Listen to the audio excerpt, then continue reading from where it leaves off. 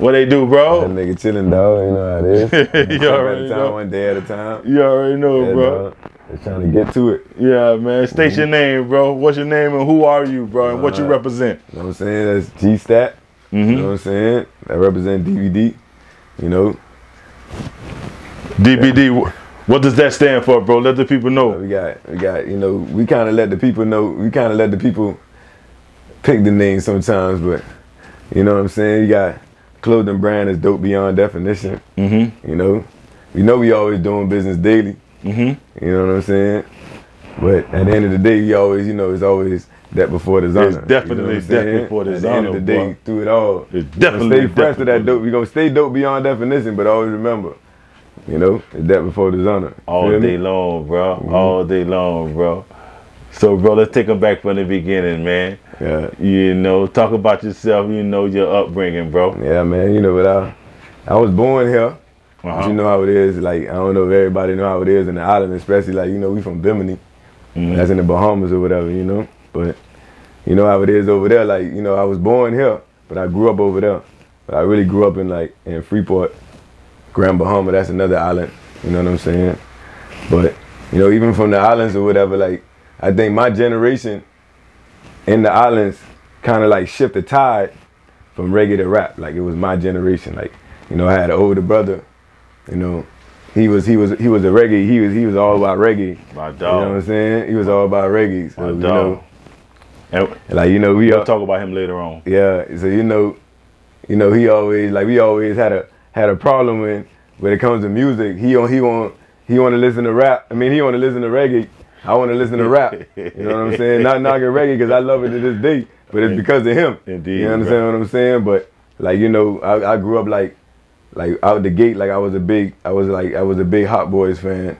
Indeed. Like out the gate, like you know, I think if my mama wouldn't have killed me for getting a tattoo or something, I think I might have had Know Your Boy right here. You know, it was that. That was like that. You know what I'm saying? So, yeah. I was really influenced. Like that was like a big influence to me. You know. Who was your favorite Hot Boy, bro? It had times.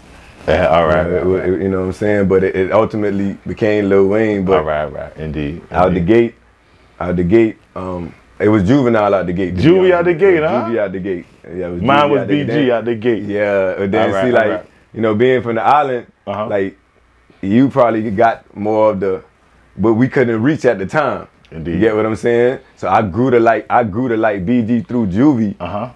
But then I grew to understand like, but BG was kind of like the man in the streets first. Indeed. You know, and then I grew to love. So it was like, you know, yeah. Tell us about the life in the island, bro. What was it like growing up as a real life island boy, bro? Boy, tell us what that was like, bro. It was different, man. Like, you know, like we grew up like we grew up in love with like planes and boats, man. Like, you know, small planes and boats. Like, you know, in the island, like, you know, everybody, like, when we was growing up, man, the teacher teaching and everything. Not saying like everybody did their lesson and everything. Like, don't get me wrong. You know what I'm saying? But everybody could tell you from where we from, man. Like, we used to draw speed boats with helicopters chasing it. Like, that was our inspiration growing up. Like to be honest with you, it's not always like something like to be preaching or whatever. But that's just what it was. Okay. You know? Okay. You know what I'm saying? So like, but growing up in the island, it was different, man. I feel as though like we had a lifestyle like everybody kind of like chase. Like, you know what I'm saying? Yo, like, what do you mean by that, bro? Elaborate on that a little bit more. Cause like, I feel like, all right, I'm not knocking no lifestyle or anything, but like, if you was to be established, like in America or whatever, like, you know, if you was to get established, like, and you in a good enough space, like, won't you like move to Miami? Indeed. You know yeah. Won't your dream be to like live on the water? For sure. Like, you understand what I'm saying? So like, it's kind of like, you know, we grew up with that type of, it was like it's a different type of, I don't know if it's a balance or an imbalance, what you want to call it, like, you know what I mean? I say this, I got a partner who got deported back to Jamaica, right? So, you know, he said that life was rough for him over there. But I was like, nigga, you on the beach every day, nigga. Right. You know what I'm saying? Yeah, You know. Because it's like two sides, like the water right there and the good lifestyle right there, but then everything else that happened in between is right over there at the same time. You know what I'm saying? And it's like over there. And like the good thing about it right now, compared to like me coming up, we got a lot of people that's like established right now. And like when I said, we have people that's established, but I'm talking about really in the limelight right now. Like the Buddy Hills of the world. Like, you get what I'm saying? Like who was like, yeah, we had people that may have been from the islands that was in the league before or whatever, but he really like made a stamp, like this is where I'm from, this is my pride, this is everything. And you got like Jazz Chisholm, play for the Miami Marlins. You get what I'm saying? That's my dog too. You know what I mean? Indeed, bro. Yeah, that's my dog. Klay Thompson. Like, Klay Thompson. You understand? You see that? You see him rapping right now. So like the tide is like it's a good change in a sense, because everybody that was glamorous when we was growing up, like they was, you know. Okay, so my thing is, right, I'm bred, born, and raised in Miami, Florida, right? And you know, we talk off camera about the Bahamian influence on Miami. I, for one, myself, have been to the Bahamas, and when I went there, I couldn't help but walk around the neighborhood, and I'd be like, God damn it, this looks just like Miami, bro. It look like over town. Fact. Talk about that influence, bro. Well, you know, really and truly, if you know, like, you know, if you know the history behind Miami in a sense, like, you know, it was like a lot of Bahamians that came over here through the Coconut Grove situation, and that built up Miami. You understand? You know, me and Butler got swag. We went to the Bahamas one time for a show, and you know, one of my homeboys, Selector 14, shout out to you. You know, DJ in the Bahamas or whatever. So like we was like chilling and like we was like through one of the hoods, like he's from over there, and so we chilling or whatever. So I told Butler, I said, man, look around. I said, well, where it feel like you at?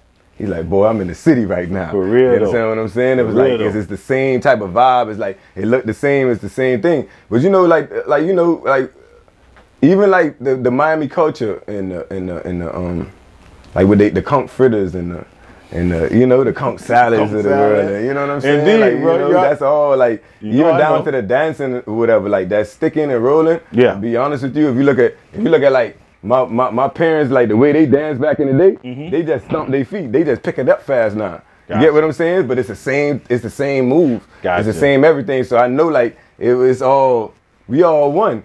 You understand what I'm saying? Indeed, bro. You know, I have a lot of friends in the city or whatever. Like you ask them like your old boy, whatever. My old boy Bahamian. You know, it's a lot of that. So you know, there's a lot of people that bred, born, and raised in Miami with Bahamian background in them. Many of them know it, many of them don't know it. But if you look at the earlier days of Miami, and if you look at the building structures, you would know that Bahamians built Miami. Yeah. Nobody else but Bahamians built Miami in the earlier days of Miami. Right.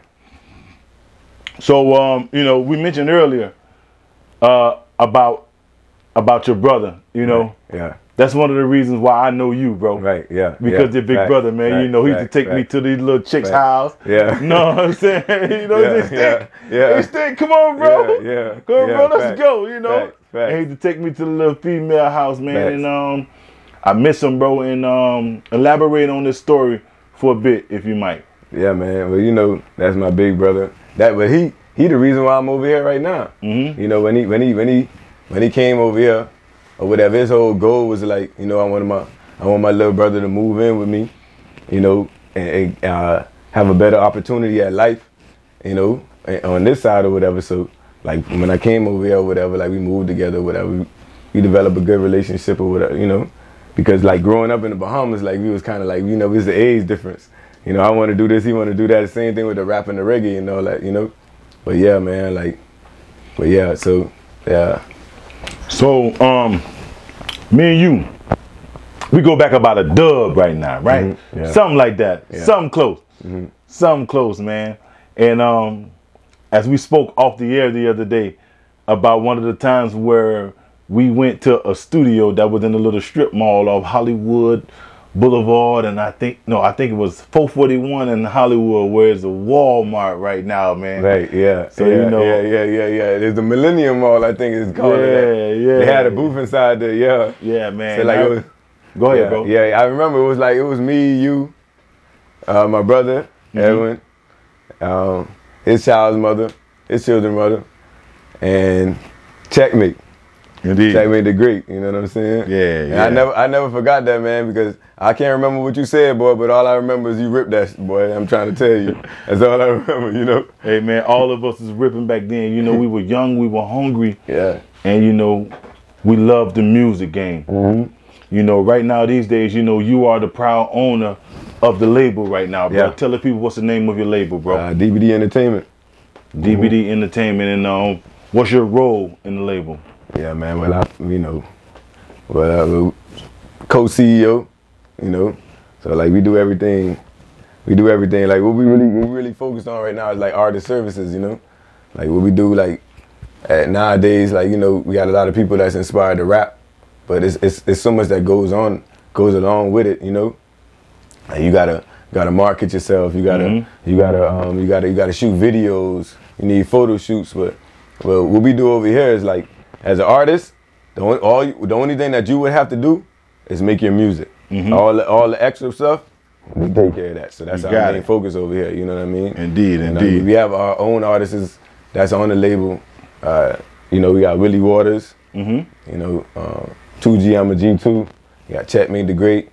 Butler got Swag. Got Island Boy Stormy. Indeed. You know, so like, and everybody got their own style. So they're definitely versatile. All of them are. They're good artists. And if anybody anybody who's looking for studio time or looking for a real label to be with or whatnot, you know, they can come over here and holler at DBD Entertainment. Right. Definitely. You know, this has been a real good interview, bro. You know, I think that the people is gonna want to know more about you in the coming days, bro. Man. So let's do a part 2. Definitely. I want to touch on a lot of other stuff. You know what I'm saying? We gonna get back to that. Anything you want to let the people know, you know, to be looking out for, you gotta look out for this project that we got coming out right now. And the time is now. You know what I'm saying? That before this honor, the time is now. We got everybody's like, it's a compilation album. All artists is on it. Everybody got a song with one another. It's something hot. We got a new video that has dropped in the past week. We done came up a little over 10,000 views in 1 week, bro. 1 week. 1 week, baby. Man. 1 week. So y'all go check it out. Yeah. You know what I'm saying? You could go on the DBD Promotions, subscribe to the DBD Promotions YouTube page. But that song called Squad 5 is going up right now. You know what I'm saying? But like, yeah, man, we gonna drop a part 2 to the same thing, because there's a lot of things we ain't touch on. I want to get deep about a lot of other stuff. You know what I'm saying? But my word felt like when the pastor prays. Watch where I step like walking past the grave. I tell myself I'm just a dash away. From the day I came and I left, ripping like I passed away. I do my eulogy myself. Yeah, this that 84, babe.